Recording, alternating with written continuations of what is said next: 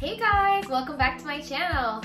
So today's video is going to be a short and quick and informative video all about the timeline of what it takes to become a doctor. I got a comment on one of my old videos asking about what the specific years are in terms of how long it takes to become a doctor. So I wanted to kind of give a timeline and break it down into different categories based on the different steps that you have to take. So let's get started. So the first major decision once you complete high school is where are you going to go for university. Post-secondary graduate school is very important in terms of applying to medicine. So university is very important, but not particularly which degree you do. What matters is the prerequisite courses that are required for medical school and if they're offered by your school, and then you take them and complete that with your program. So overall, university is 4 years, and after that, or in between university, you have to take the MCAT. Now the MCAT is an entrance exam into medical school, and the MCAT is a very specific type of entrance exam, and you have to study and prepare for that exam same way you do with many other entrance exams like the GMAT, PCAT, and the LSAT. After you complete the MCAT, what you then do is apply to medical school, and you will do your interviews, you will decide where you want to go, and you'll have that application process done, and then you will get accepted into medical school.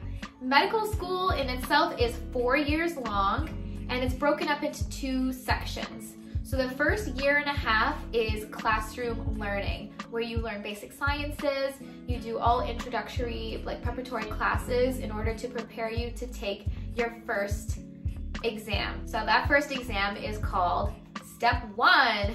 So I've talked briefly about Step 1 before, and Step 1 is one of the first USMLEs that you will have to take in your medical school career. There are a total of 3 exams called the steps, but Step 2 is broken into 2 exams. But the first exam that you will take in your medical school years is Step 1. Step 1, like I've emphasized before, is a very difficult exam, very challenging, and it takes quite a lot of preparation in order to take that exam. So this will take a large portion of your time, the preparation and the motivation of getting ready to take that exam. After you take Step 1 is when you move on to your clinical rotations. So this is the second portion of your medical school years. The first year and a half is classroom learning. Second year and a half is going to be practical learning. So you're going out into the field, you're in clinical rotations where you're going to specific offices or hospitals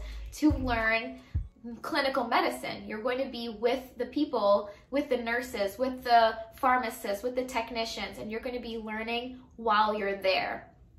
So these clinical rotations are a year and a half. In between this time is when you will be preparing to take the 2 Step 2 exams, which are clinical knowledge, the CK, and the clinical skills portion, which is CS.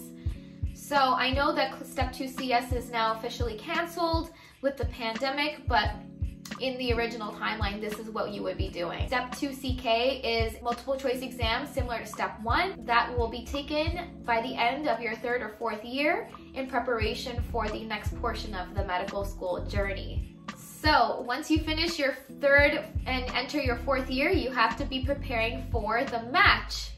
So at this point, when you're going through the different rotations in your clinical rotations, you have to be assessing what program or what specialty do you want to apply to work in it for the rest of your life. The process of applying for the match is lengthy, and it is difficult as well. Every step of the way through medical school is difficult. It is not an easy process.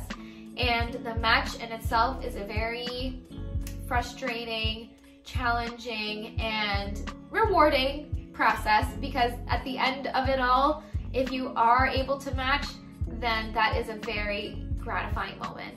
So if you follow my timeline, or the timeline of a family medicine resident, then once you match and you get accepted into a family medicine program, you are signing up for an additional 3 years of residency training. Family medicine is 3 years in the United States. In other countries, it's a different amount of time, and depending on what other program you look into matching into, you will be signing up for those additional years of training. Now that you're in your residency, you have to start preparing for step 3. Now, people do take step 3 prior to starting their US residency, but there is an expectation that you can take this exam into your residency years.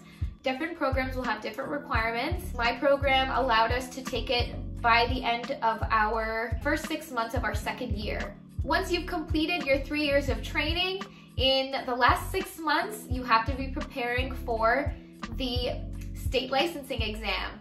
So for family medicine, the ABEM is the American Board of Family Medicine. They have their board exam offered 2 times in the year, and your program will set you up to take it when you're in the last few months of your training.